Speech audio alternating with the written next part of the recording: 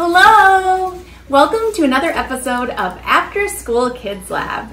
Every Wednesday we post a fun video of us doing something different. It could be a craft, it could be a science experiment, a skill, or a game.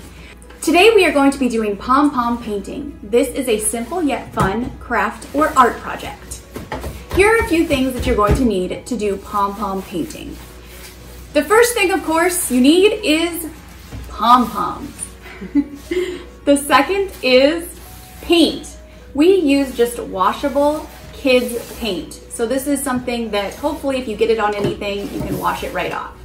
You're also going to need some kind of paper. We're using construction paper, but you could use printer paper or any kind of craft paper that you would like.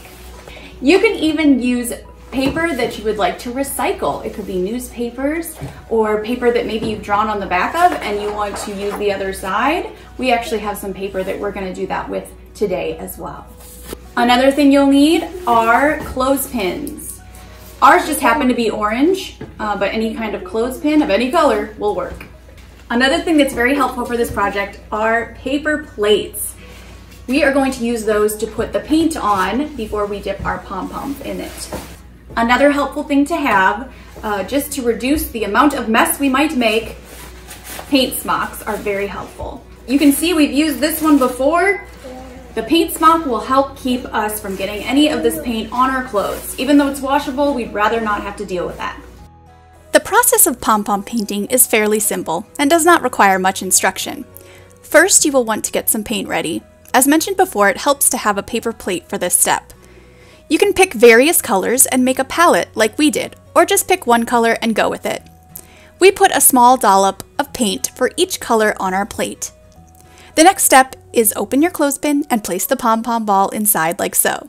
The purpose of the clothespin is to both keep your hands out of the paint and make movement easier when painting.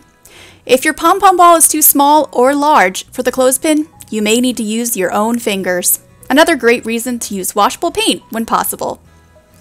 Next, you could dip your pom-pom into the paint of your choice and press it onto the paper, kind of like a stamp. Pom-pom painting gives a unique texture to your painting and is great for making polka dots and patterns, but it can be used in many different ways. For example, I used my pom-pom dots to make the leaves and apples on a tree and the grass on the ground. So now it's time for me to ask you some questions. After all, this is After School Kids, or Ask Lab. So, does pom-pom painting remind you of any art you've seen before? For me, this type of painting is a lot like a simpler version of pointillism. Pointillism is a technique in painting in which small, distinct dots of color are applied in patterns to form an image. Do you think you could use pom-pom painting for something other than making artwork to frame or hang on your fridge? For example, maybe you could decorate some large pieces of packing paper like we did to create your own one-of-a-kind wrapping paper.